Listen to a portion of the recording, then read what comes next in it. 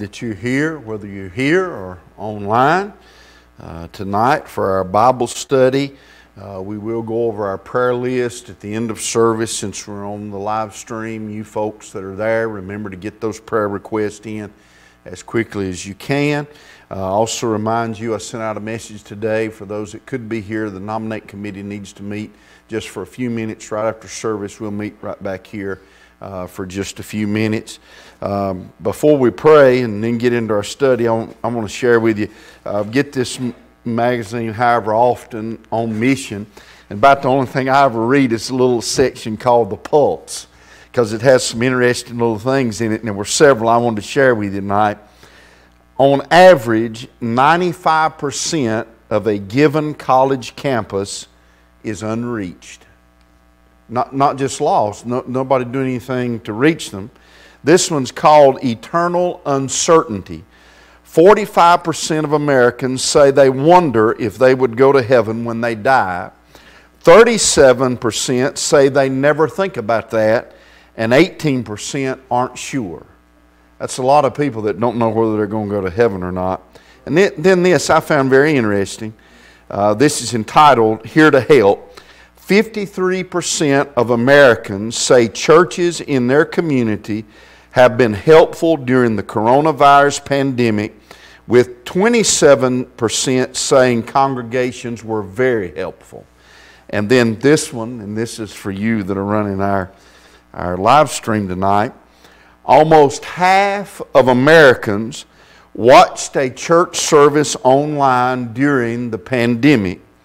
15% of those who watched an online service did not regularly attend church prior to the pandemic. Now, I thought that was kind of interesting that maybe we reached 15% people that never attended a service before all of this. So, hope you found that interesting. We'll pray and get into our Bible study tonight.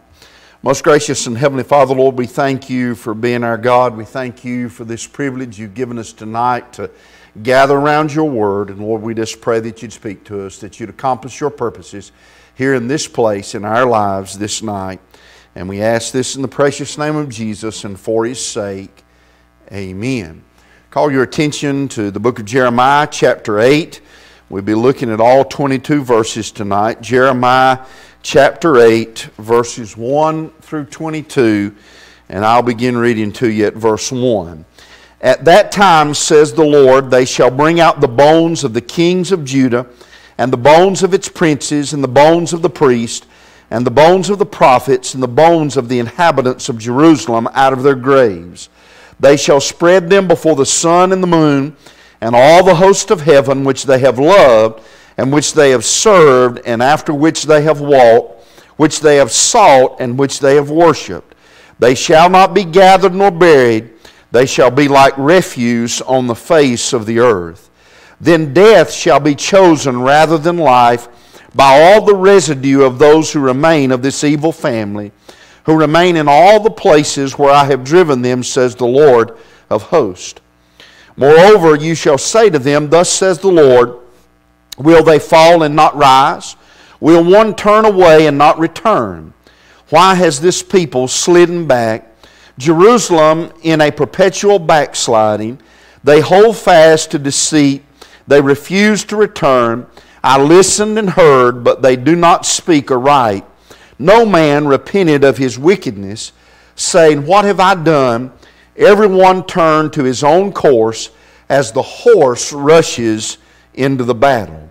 Even the stork in the heavens knows her appointed times, and the turtle dove, the swift, and the swallow observe the time of their coming, but my people do not know the judgment of the Lord.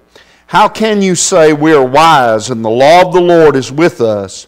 Look, the false pen of the scribes certainly works falsehood. The wise men are ashamed, they are dismayed and taken. Behold, they have rejected the word of the Lord. So what wisdom do they have? Therefore I will give their wives to others, and their fields for those who will inherit them, because from the least even to the greatest, everyone is given to covetousness. From the prophet even to the priest, Everyone deals falsely.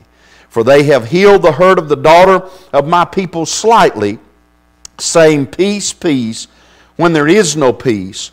Were they ashamed when they had committed abomination? No, they were not at all ashamed, nor did they know how to blush. Therefore they shall fall among those who fall. In the time of their punishment they shall be cast down, says the Lord. I will surely consume them, says the Lord. No grape shall be on the vine, no figs on the fig tree, and the leaves shall fade. And the things I have given them shall pass away from them. Why do we sit still? Assemble yourselves, and let us enter the fortified cities, and let us be silent there. For the Lord our God has put us to silence and given us water of gall to drink, because we have sinned against the Lord. We looked for peace, but no good came, and for a time of health, and there was trouble. The snorting of his horses was heard from Dan. The whole land trembled at the sound of the neighing of his strong ones. For they have come and devoured the land and all that is in it, the city and those who dwell in it. For behold, I will send serpents among you, vipers which cannot be charmed, and they shall bite you, says the Lord. I would comfort myself in sorrow. My heart is faint in me. Listen, the voice, the cry of the daughter of my people from a far country. Is not the Lord in Zion? Is not her king in her? Why have they provoked me to anger with their carved images, with foreign idols? The harvest is past, the summer is ended, and we are not saved. For the hurt of the daughter of my people I am hurt. I am mourning. Astonishment has taken hold of me. Is there no balm in Gilead? Is there no physician there? Why then is there no recovery for the health of the daughter of my people? May the Lord bless the reading and receiving of His Word tonight. We have mentioned, I'm sure already in this study, that Jeremiah is known as the weeping prophet. You've probably wondered where in the world did all of that come from when we've looked at these first 7 chapters. Hadn't been any weeping there, unfortunately, really. God's people ought to have been weeping, but they weren't. And so you probably wonder, well, when are we going to see this fact of him being the weeping prophet? Well, in chapter 9, you really get a vision of that, but you get a glimpse of it here in chapter 8. Before we see the glimpse, though, the Lord speaks, and then we will listen to the lament.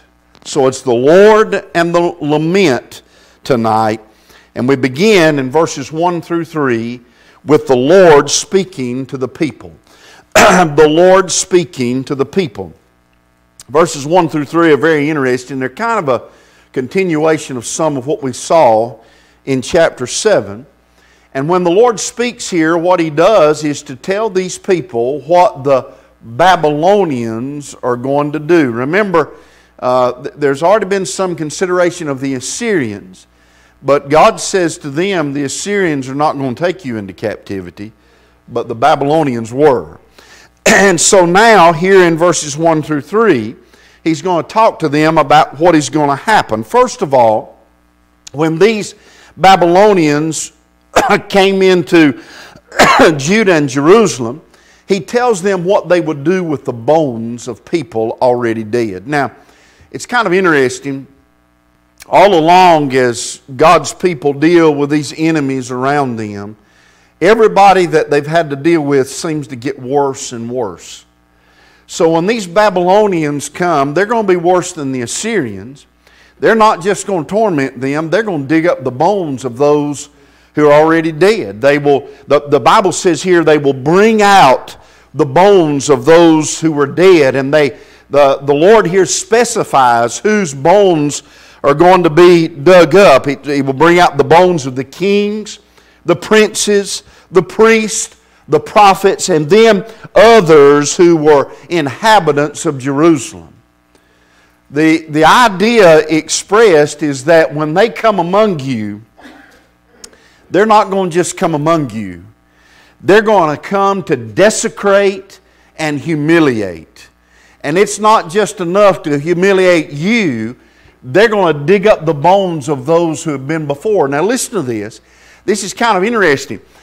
We've talked about this. We go back 100 years.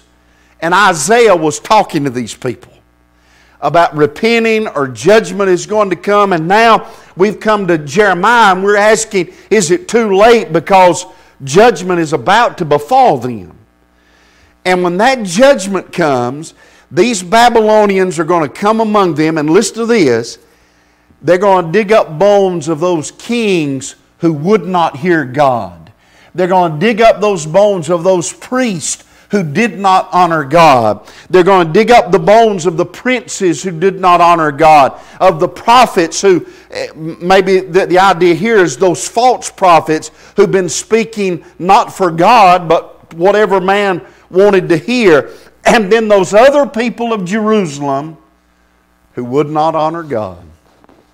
Their bones are going to be dragged out of the graves and displayed. And then he tells them not only what the Babylonians would do with the bones, he tells them what they would do about the burial. Look at verse 2.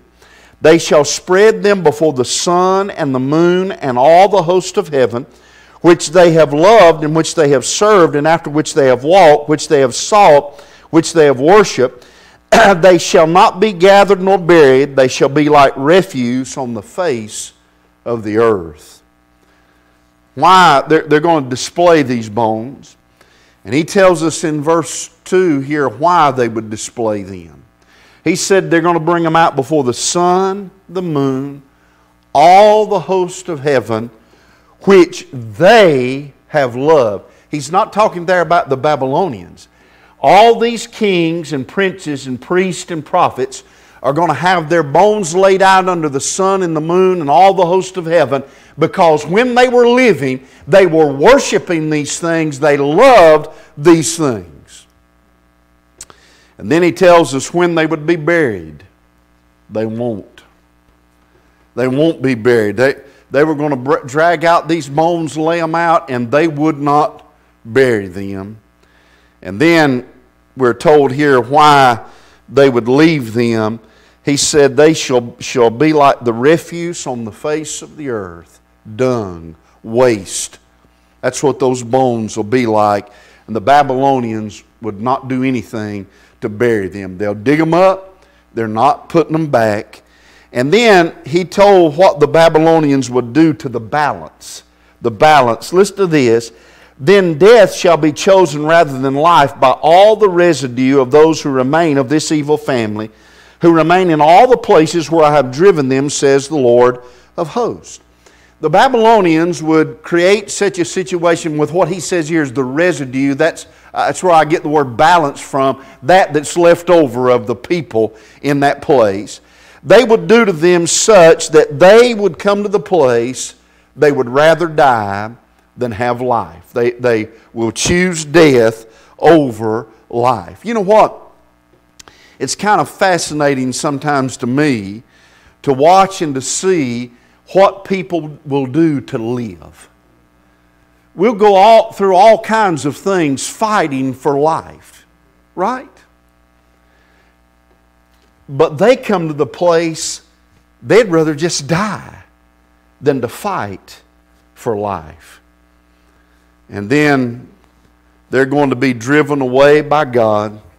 He said, then death shall be chosen rather than life by all the residue of those who remain of this evil family, who remain in all the places where I have driven them, says the Lord of hosts. There are two things probably here meant by that when it says they'll be driven away. The Babylonians will do it, but they're operating by the authority of God. In driven into all these places, no doubt we know they're going into captivity. We haven't seen too much of this yet, but the reality is that not all of them are going away to Babylon. Some of them are going to go to Egypt. As a matter of fact, Jeremiah himself, who is going to protest a whole lot about that, is going to end up going to Egypt as well with some of those who are left behind. So the reality is they're all going to be driven away. Some into captivity in Babylon and some into Egypt. So the Lord speaks to the people in verses 1 through 3. But then in verses 4 through 17, the Lord speaks to the prophet. Now, here's the interesting thing about that. Here in these first 3 verses, it is as if God is speaking directly to them. Now He's going to speak to the prophet, but why do you think He's going to do that? For Him to speak to the people. So it seems to be in verses 1 through 3 more directly, but now we're hearing what He's going to talk to Jeremiah about that he might share with the people. First of all, he is to ask, God tells Jeremiah, he is to ask about their fall. Listen to this. He said, moreover you shall say to them, thus says the Lord, why they fall, will they fall and not rise? Will one turn away and not return? Why has this people slidden back, Jerusalem in a perpetual backsliding? They hold fast to deceit. They refuse to return. You know really what he does there? Or what he tells Jeremiah to do? Ask them why have they sinned? I guess not just why you've sinned, but ask them why they just keep on in sin, keep on backsliding. You know what? It's a really interesting question. Have you ever asked it of yourself? Something happens and you sin, and why did I do that?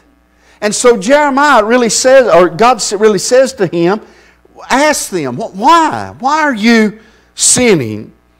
And then another interesting thing, he asked them, why have you spoken? Look at verse 6. I listened and heard. This is God speaking to Jeremiah, and he said, I listened and I heard, but they do not speak aright. No man repented of his wickedness, saying, what have I done? Everyone turned to his own course as the horse rushes into the battle.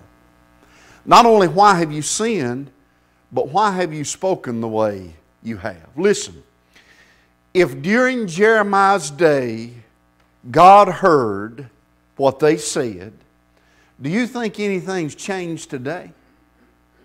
God hears us, folks. And I hope He rejoices over what He hears. But I'll point out to you that He said to them, they do not speak aright. They're not saying what is right. Now listen,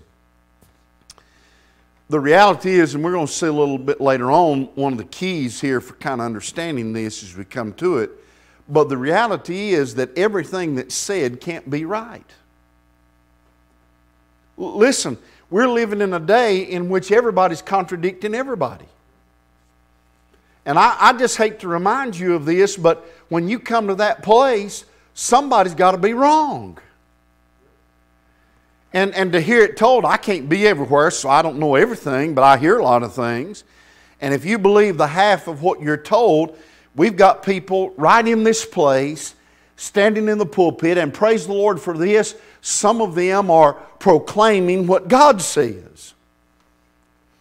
And we have come to the place in which the Scriptures talk about where we have others who seem to be tickling ears and saying what people want to hear. Now, both those things can't be right. He said, you do not speak aright. He tells Jeremiah, ask him about their fall. Why is it you've sinned? And why is it you're saying these things?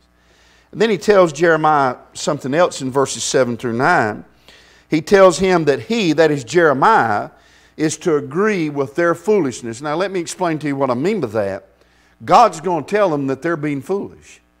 And really I think He's saying to Jeremiah, and you need to be in agreement with that they are foolish. Notice here how God says they're foolish. Verse 7, He said, even the stork in the heavens knows her appointed times. And the turtle dove, the swift and the swallow observe the time of their coming. But my people do not know the judgment of the Lord. You can kind of sum this up. What he says is this. Look at the birds. They know the time of things, right? I happened to look out in the yard the other day. I think it's a little early, but what I know. And I looked out in the yard and there were 2 fat robins out there bouncing around. I hadn't seen a robin in a while. I've seen birds around, but it's been a while since I've seen a robin. You know what that kind of suggests to me? Spring's on the way.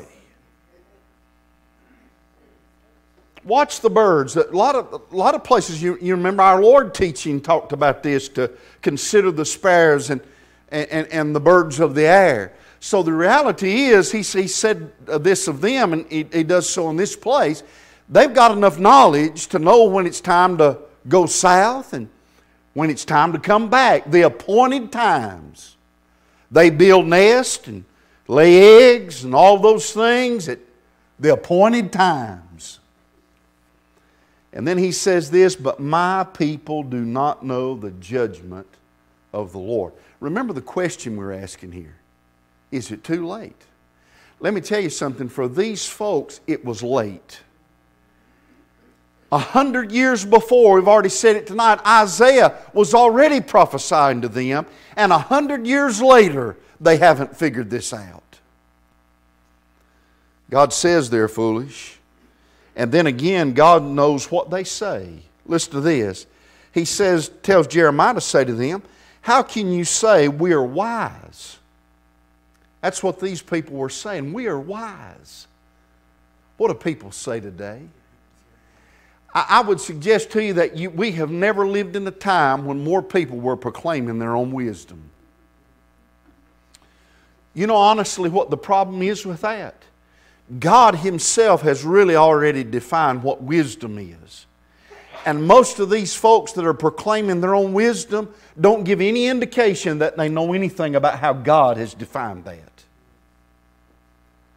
And then listen, He said, how can you say we're wise? And the law of the Lord is with us. They were saying that as well. Look, the false pen of the scribes certainly works falsehood. God knows what they say. We're wise, and the law of the Lord is with us.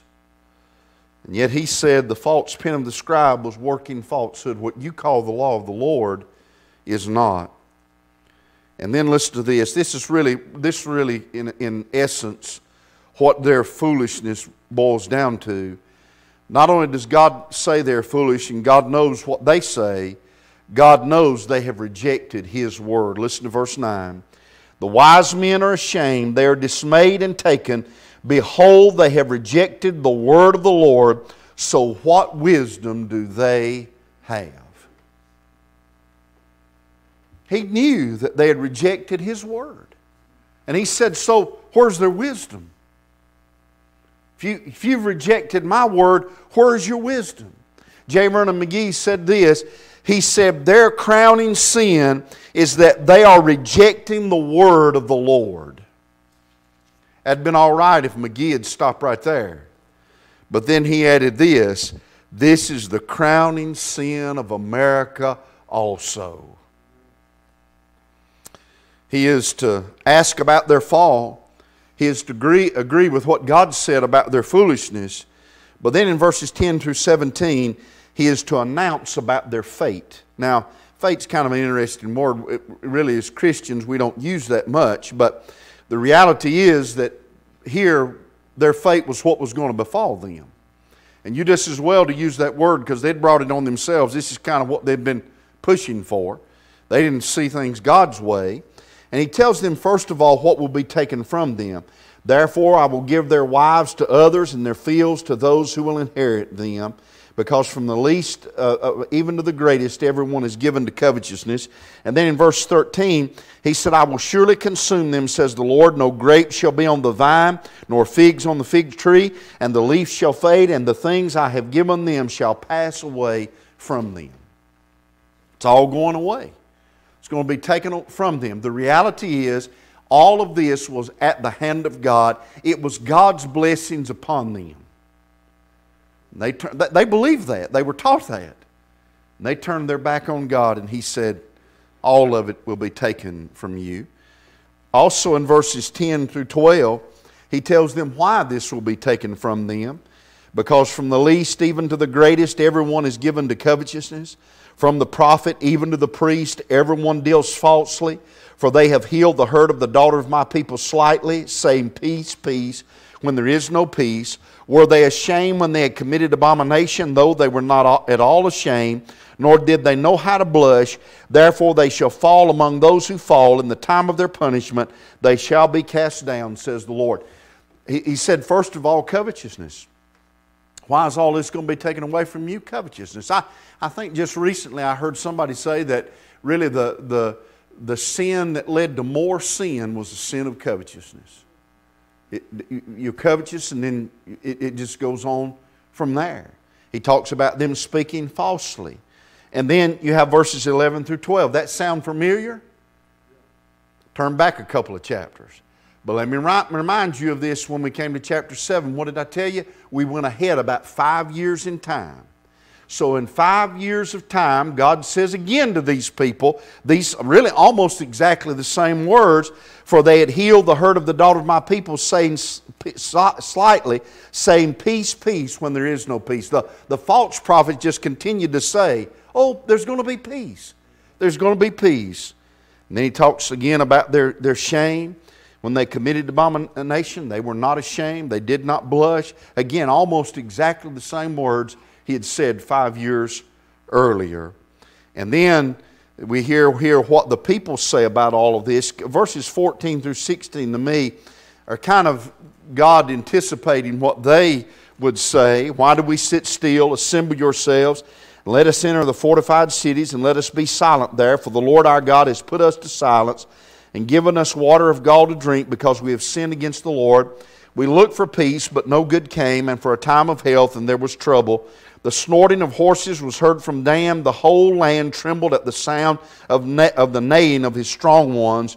For they have come and devoured the land and all that is in it, the city and those who dwell in it. Now, let me just remind you of this, that all of that hadn't happened yet. But God's anticipating what hopefully some of them are going to be saying. Let's go into the fortified city and let's see this as God giving us gall to drink because we have sinned against the Lord. And they're kind of describing what was going to happen to them in that day. And God's anticipating that as He speaks through the prophet here, as he speaks to Jeremiah here about their fate and what would happen to them. And then he tells them again, verse 17, what will be done to them. For behold, I will send serpents among you, vipers which cannot be charmed, and they shall bite you, says the Lord. Now, we just saw, a couple of Sundays ago, a picture. I didn't tell you this then because I'm going to in the next chapter, which will be this Sunday. But that actually is a picture of the millennium. But we just saw the people, even children, and snakes not biting them. But he says of them, I will send serpents among you, vipers which cannot be charmed, and they shall bite you, says the Lord. Now, there are those who debate whether that was literal snakes or whether, again, it was the Babylonians he was describing who could not be charmed and stopped. But either way, that awaited them was going to be horrible. Was going to be horrible. Well, we talked about lament. And I said to you, we'll get into it tonight, really get into it in chapter 9. But in verses 18 through 22, you have Jeremiah's lament. If I remember correctly, this is the first one of his lament. He did a whole lot of lamenting. I guess one of the reasons he did a whole lot is that the people wouldn't do it. And so much so that we even know that there's another book by him, Lamentations, in which he recorded a great deal of lament. Notice first of all as the Lord speaks through the prophet here. So the Lord speaking through him, what Jeremiah is experiencing is a part of the message. And first of all in verses 18 through 19, you see his lament about the captivity. He said, I would comfort myself in sorrow. My heart is faint in me. Listen, the voice, the cry of the daughter of my people from a far country. Is not the Lord in Zion? Is not her king in her? Why have they provoked me to anger with their carved images, with foreign idols? Verse 18, you kind of begin to see what Jeremiah felt. Now, I don't know how you take this and what you think about this, but you know, I imagine this couldn't be an easy thing for Jeremiah. Not just in the position of going to his people and kind of saying, hey, it's too late. in a sense. And so he said, I would comfort myself in my sorrow. My heart is faint in me. That's a really good introduction to what he's going to say in chapter 9. He's really going to express himself in chapter 9 about how he feels about what is happening to his people. And then in verse 19, you hear here not only what he felt, but what he heard. He said, listen. So he's hearing something. The voice, the cry of the daughter of my people from a far country. What's going to happen? These people are going into captivity. They're going to be carried away to a foreign land, to a place far, far away from their homeland. And he laments here, is not the Lord in Zion? Is not the King in her? They're all gone. He even viewed this as the Lord is gone. I mean, it's just all gone from Zion. And then he talked about something else he saw here, and that maybe this is most painful of all, because he saw why this was happening.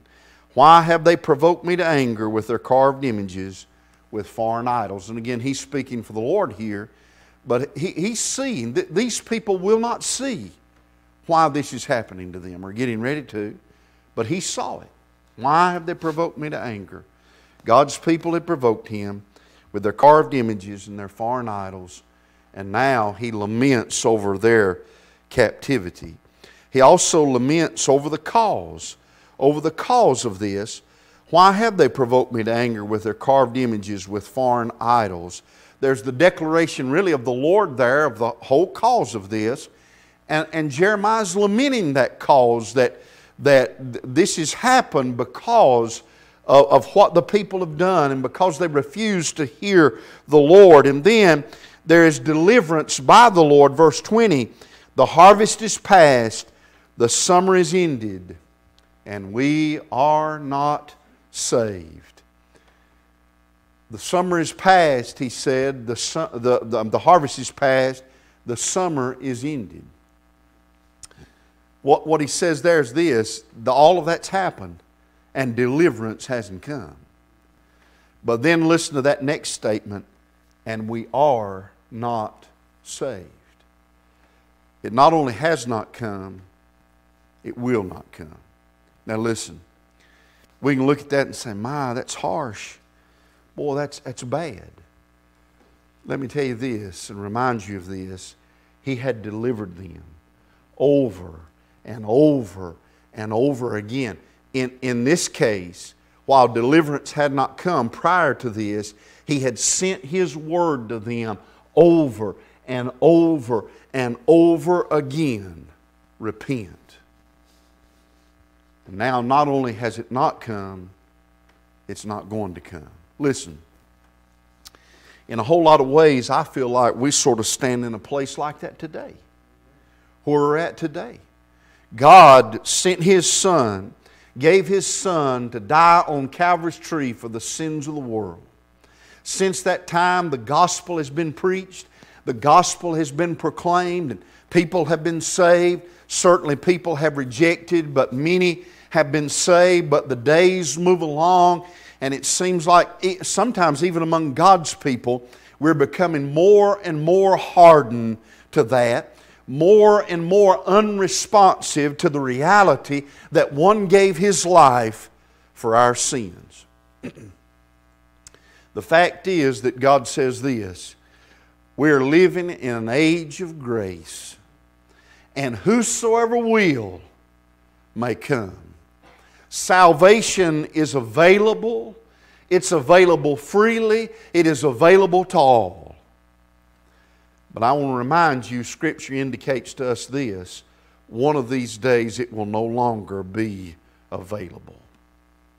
Is it too late? At some point it will be. At some point it will be. So he laments here the cause, but then he laments for the cure. For the cure, verses 21 through 22. For the hurt of the daughter of my people I am hurt. I am mourning. Astonishment has taken hold of me. he talks first of all there about how he mourned.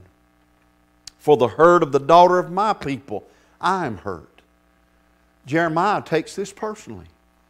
I would remind you again, we got a few chapters to go yet, but he's going to take it so personally, he's going to say to God, I'm not going to speak for you anymore. You deceive me, and I'm not going to deliver these messages anymore. Why? Why did he say that, and why does he say this? Jeremiah saw what was happening. Jeremiah knows what was happening, but he still loves his people. He still loves them in spite of everything. How about Paul? Remember Paul writing to the Romans, he said this, he said, if my brethren, according to the flesh, would be saved, I would consider myself accursed if that would do it. What love Jeremiah had for his people, what love Paul had for his people. Let me just remind you of this. Sin, whether it's in our lives or their lives, is an awful thing. It's a nasty thing. It's a dirty thing. And we ought to hate it with every part of our being. We ought to love those people. We ought to love those people. Listen, we ought to mourn over those people. Just like Jeremiah mourned over his people, we ought to be mourning over lost people today. And then notice he mentions several things after that mourning. First of all, he mentions this idea of, is there no comfort? He said, is there no balm in Gilead? That's kind of a familiar phrase that he used here. Is there no balm in Gilead? The idea really expressed, the balm would, there's some injury, some cut, whatever. A balm would soothe. It would comfort. So he said, is there no comfort? Is there no comfort? Well, comfort oftentimes comes from a comforter. So he also asked, is there no physician there? Not only is there no comfort, is there no one to bring comfort? And then really at the heart of it, he asked, is there no cure? Why then is there no recovery for the health of the daughter of my people? We all know this. We've had some experience, whether it's personal or you or someone you knew. You know what it is to come to that place where they say there's no cure. There's just nothing else to be done. That's a sad time, is it not? When for a loved one or family member you come to that place that they say there's just no cure. Here's the reality, though, of what Jeremiah has been saying, what God has been saying through him. There is a cure.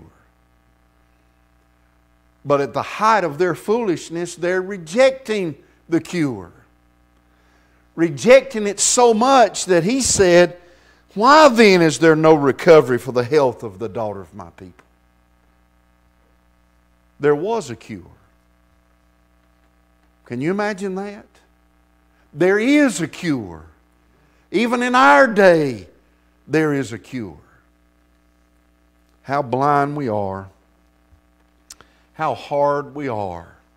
How wicked, how depraved we are when we know there's a cure and we don't want anything to do with it. These prophets, and in these prophets, there's some hard things. There's some challenging things. And sometimes I know, and I think I've said this before, we look at these things and all of a sudden our view of a gracious and merciful God sort of starts to change a little bit, and we think how mean He can be. Remember this though, all the time the cure is right there. And they're so wicked, so depraved, they want nothing to do with it. You know what? Sometimes you got to get a little mean to get people's attention. When you've made it just as simple as you can, you've laid it there for all the world to see, and they still absolutely refuse. Something else, is it not? Well, We'll go over our prayer list and close with prayer tonight. First of all, those that are grieving, we've had quite a few of these. Carter family, the Collins family, the Joyce family, the Lawrence family, the Lawson family, Point family, Smith family, and the Thomas Stevens family, Tucker family, the Watkins family. Others that are sick or going through other difficulties, Vester and Barbara K. Atkins, Avery Ayers, Fran Ayers, Frankie Bowles, Steve Bowles, Sandy Brewer, Francis Byram, Benny Cardwell, Wanda Carter, Tommy Collins, Irvin and Ruth Cook, Rosemary Craycraft, Louise Dalton, Kelly Denny, Heather Dixon, Rhonda Durham, Kay Fry, Mitch Gwynn, Dorothy Harris, Kelly Harris, Jim Harris, Linda Harris, Connie Hawkins, David Hawkins, Luke Hayworth, Ruby Hayworth, Inez Hooker, Ralph Inman, Marcia Jones, Daisy Joyce, Reed Joyce, Robin Joyce, Lonnie Lemons, Melinda Lemons, Tori Lester, Dorothy Linville, Corey and Brantley Long, Annie Mae May, Bray May, Barbara Manring, Reggie Manuel, Mike Marshall, Henry Martin, Teresa Martin, Joe Melvin, Clement Moore, Linda Moore, Peg Moorfield, Diane Nelson, Hazel Nelson, Angel Owens, Lynn Parr, Tim Price,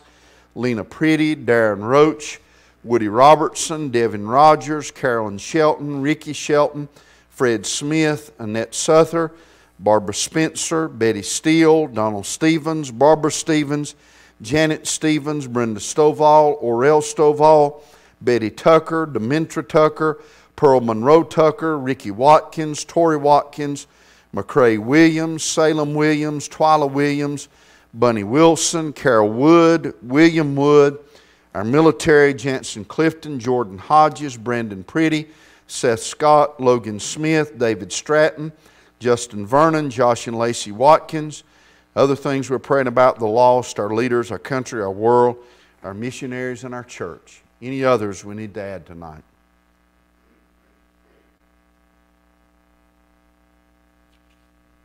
Any more to add, any to remove?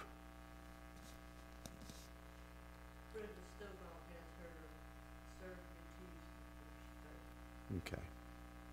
All right. Any others? All right, if not, let's close out with prayer tonight. Most gracious and Heavenly Father, Lord, we thank you for being our God. We thank you, Lord, for being all you are to us and for doing all you have done for us. We know, Lord, that no more could have been done than what you have done for us. And we thank you for that and praise you for all you've given.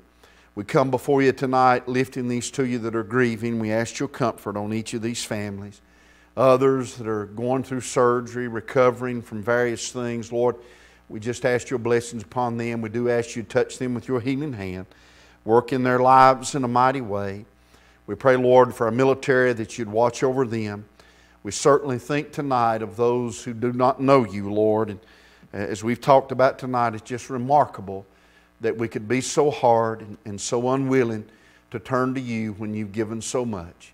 And we just pray that you'd make it real to people, that, Lord, in whatever means that you need to use, you'd make it real to people, that they might realize their need and turn to you in repentance before it's eternally too late. We remember our country, our world, a lot of difficulties and hardships around, threats and various things. Lord, we just pray that you'd be at work in the midst of all of those things. We know that whatever happens, you're fulfilling your purposes, moving things according to your plan. We praise you for that tonight. We pray for your church, that, Lord, you just use us to your honor, to your glory. And we thank you again for Jesus Christ, for what he did on Calvary's tree for us, and what we know he's yet going to do for us. And we ask this prayer in his name and for his sake. Amen. Good night and God bless.